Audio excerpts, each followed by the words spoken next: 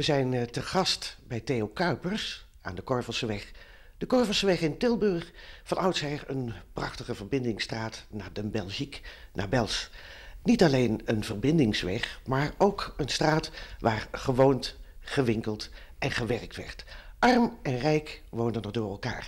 En nu heeft Theo Kuipers van het bewonerscomité Korvel een bijzonder initiatief ontplooid. En dat initiatief is om deze prachtige straat met al zijn panden eens een beschermd gebied te maken. Ja, we hebben met het bewonerscomité hebben we onze eigen monumentenlijst gemaakt. Want we vonden dat de gemeente toch wel heel erg in gebreke bleef. Er staat namelijk hier nauwelijks iets op een monumentenlijst. En hier in deze straat staan een heleboel hele aardige panden die de moeite waard zijn. Niet alleen rijke panden, maar ook hele mooie kleine pandjes. Nou, precies. Kijk, die straat vertelt ook de geschiedenis van deze straat. Hè. Er staan grote villa's van fabrikanten, de textielfabrikanten van vroeger. Maar er staan ook kleine arbeiderswoningen, er staan leuke oude winkels. Er zijn middenstandswoningen. Je vindt hier eigenlijk van alles. De belangrijkste kwaliteit van deze straat is eigenlijk de variatie. En wat wij als bewonerscomité willen is dat die variatie blijft bestaan. En daarvoor kun je niet alles laten staan wat er ooit gebouwd is hier. En er zijn ook dingen die ook eigenlijk zo slecht zijn dat ze maar beter afgebroken kunnen worden. Maar er zijn ook een heleboel dingen die gewoon de moeite waard zijn en die wij gewoon heel erg graag willen houden. En die hebben we daarom nu op onze monumentenlijst gezet. En die kunnen wij vinden op www.korvel.com. Ja, die kunt u vinden op www.korvel.com. En op die website staat ook onze visienota, want behalve dat we een lijst hebben gemaakt met monumenten, hebben we ook onze ideeën en gedachten over nieuwbouw en behoud van oude gebouwen in deze straat op papier gezet. En daar gaan we ook met de bewoners van deze straat bespreken, zodat we weten dat we als bewonerscomité niet zomaar iets vinden, maar ook gesteund worden in deze door de mensen die hier wonen. Het zou toch jammer zijn als hier allemaal van die gruwelijke nieuwbouw kwam, hè? 15 meter hoog. Nou kijk, het is zo dat er is nauwelijks iets beschermd. Dus als een projectontwikkelaar de hand legt op een aantal panden en die gaat bouwen, dan mag je 15 meter hoog bouwen. En dan krijg je dus overal hetzelfde. Winkels en 4 woonlagen erbovenop. En dan wordt deze straat een hele eentonige straat. En dat is niet goed voor die projectontwikkelaars met lange duur, maar ook zeker niet voor ons. Korversweg ziet er wel goed uit, maar het is geen groene straat, hè? Het groen zit eigenlijk achter de straat. Ja, nou, er zijn hier grote fabrikantenvilla's. En die villa's die hadden dus ook dito tuinen. En van die tuinen zijn er een heleboel overgebleven. Een van de projecten waar we dus na dit project mee aan de slag willen is gaan kijken naar die parken. Want een aantal van die dingen zijn ontworpen door Springer, de beroemde tuinarchitect. Er zijn ontwikkelingen op het Korvelplein, waar ook Springer actief is geweest om dat te ontwerpen. Dus dat groene wordt een volgend speerpunt. We kunnen niet alles in één keer doen. We zijn dus nou klaar met de monumentenlijst. En we gaan kijken hoe dat af gaat lopen. Of de gemeente dat serieus gaat oppikken. Want we hebben dat natuurlijk gedaan om het bewustzijn van de mensen te vergroten. Maar ook om ervoor te zorgen dat een aantal van die panden op een echte monumentenlijst komen. En echt beschermd gaan worden. Want dat is denk ik toch wat ze verdienen. En dan die grote kapitale villa's. Daar zitten op dit moment nog studenten in, meen ik. Nou, niet allemaal natuurlijk, want er zijn ook villa's waar notariskantoren zich ingevestigd hebben. Maar er zijn ook een aantal waar studenten in wonen. En we zouden het ook niet zo'n probleem vinden als daar een andere bestemming voor kwam. Want ik denk dat die villa's ook heel geschikt zouden zijn voor representatieve bedrijven. Voor kantoorruimte, maar bijvoorbeeld ook voor luxere appartementen. Want ik denk dat er ook vraag naar is. Want bij de variatie in de straat hoort dus ook dat er dus niet alleen maar nieuw gebouwd wordt voor starters en voor studenten, maar ook nieuw gebouwd wordt voor mensen die in een andere categorie vallen. Want op die manier hou je dus die variatie. Ik wens u heel veel succes met het bewonerscomité en hopen dat het inderdaad een beetje gaat lukken hier op Korvel, want het is echt een prachtige straat. Nu ga ik direct met de cameraman de straat in. Welke panden moeten we speciaal aandacht gaan geven? Nou, je moet eigenlijk kijken naar panden die iets laten zien van die variatie in die straat. Variatie qua bouwstijl.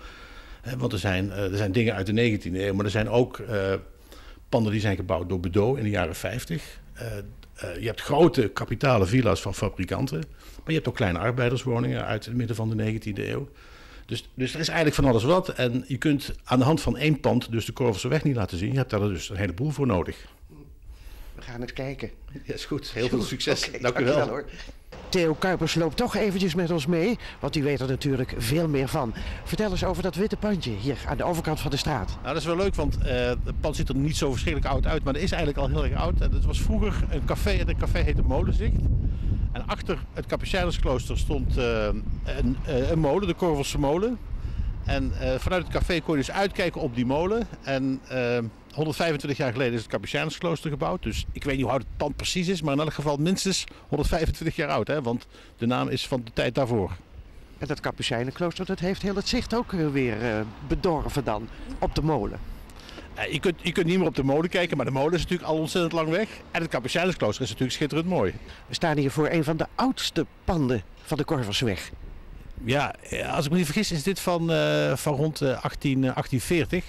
Een schitterend pand, onbeschermd. Dus als de eigenaar zou besluiten om het te slopen, dan gaat hij niet doen hoor. Maar dan zou dat dus mogen. Maar natuurlijk toch wel redelijk krankjorum is. En wat misschien wel een leuk detail is, boven onder die daklijst zit een rond gat. En we hadden een paar jaar terug, toen de Stichting Straat hier die manifestatie organiseerde, hadden we een architect die over al die panden vreselijk leuke verhalen kon vertellen. En die vertelde ons toen dat die ronde gaten waren om bij feesten en partijen een vlag over de straat te kunnen laten hangen. Want iedereen vroeg zich af van waar dienen die ergens voor? Hè? Het is natuurlijk meer dan alleen maar een stukje versiering. Ja. Nou, we zitten hier tegenover Korvelseweg 120. Ziet er vrij modern uit. Ja, vrij modern. Uit de jaren 50 van Bedoel. Dus een hele beroemde Tilburgse architect. En het interessante is dat het pandje zelf, dat komt gewoon ergens uit de 19e eeuw. Maar in de jaren 50 hebben ze gedacht van die ouderwetse voorgevel, daar moesten we maar eens iets nieuws voor zetten. En toen hebben ze de voorgevel afgebroken en dit neergezet. En misschien dat in die tijd die mensen daar heel veel kritiek op hadden. Maar wij vinden het nou heel erg mooi. En we zouden het ontzettend zonde vinden als daar iets mee zou gaan gebeuren. 4 kleine pandjes. Ja.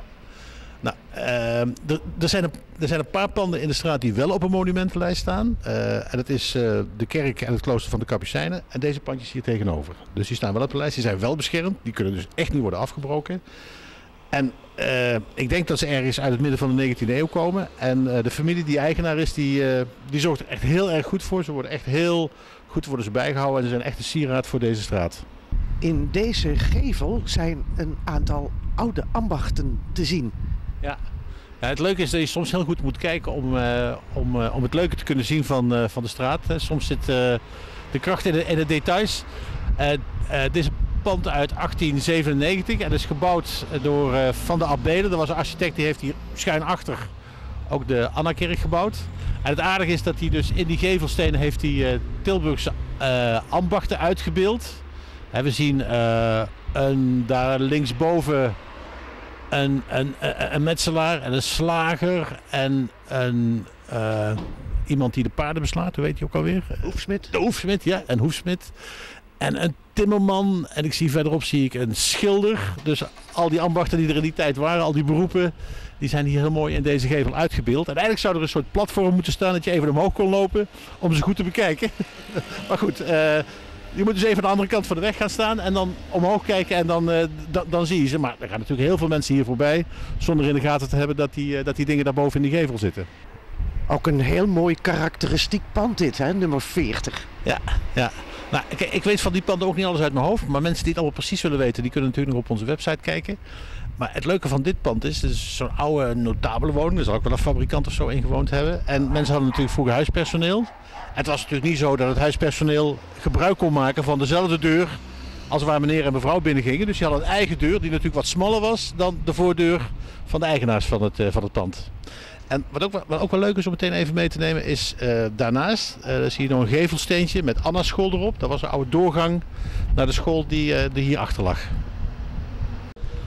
En wat we ook een beetje willen met de website is al dit soort verhalen, al dit soort informatie verzamelen. Dus we hebben ook mensen nadrukkelijk uitgenodigd als ze dingen weten van bepaalde panden om die aan ons te melden. Zodat er zeg maar een soort database van kennis ontstaat.